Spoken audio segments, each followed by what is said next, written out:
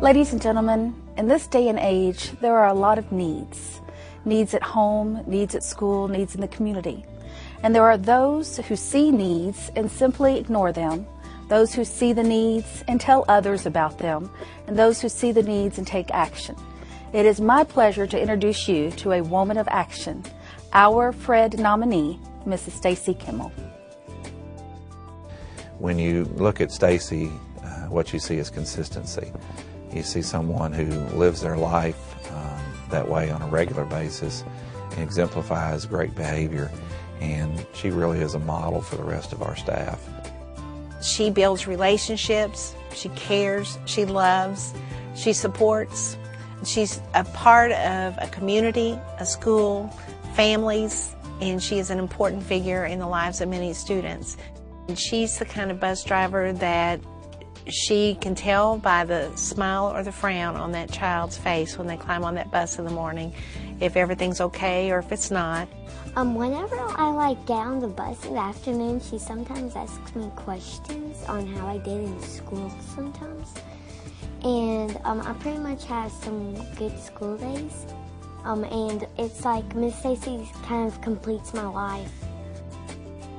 I would say one of the things that she has done above and beyond the call of duty is when we've had special events here at school and children have not had a family member to be present with them, she comes and fills in. She'll be the grandmother or the aunt or the mom, whatever that child needs, so that they feel important and that they can participate fully in the event. She does the things that we would like to encourage all of our people to do, and that's to get to know the kids. There's nothing that says that she has to be a friend of these kids. There's nothing that says that she has to get to know them, but she definitely takes the time to do so. We would like to see everyone have the same impact on kids that Miss Stacey has. If you're a kid riding her bus, she knows you, she takes an interest in you, and she truly will help you any way that she possibly can. I like helping out the school and the kids. The kids are the one that benefits from it.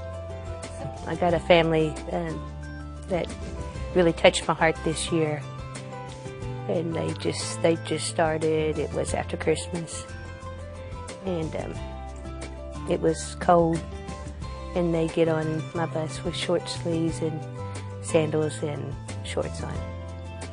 So, of course, as soon as we get up here at school, I go in there and I tell them, they've got to be clothed, and come back in the afternoon and they all got jackets on and long pants. So, but I just enjoy being around kids. Miss Stacey made my heart feel so good.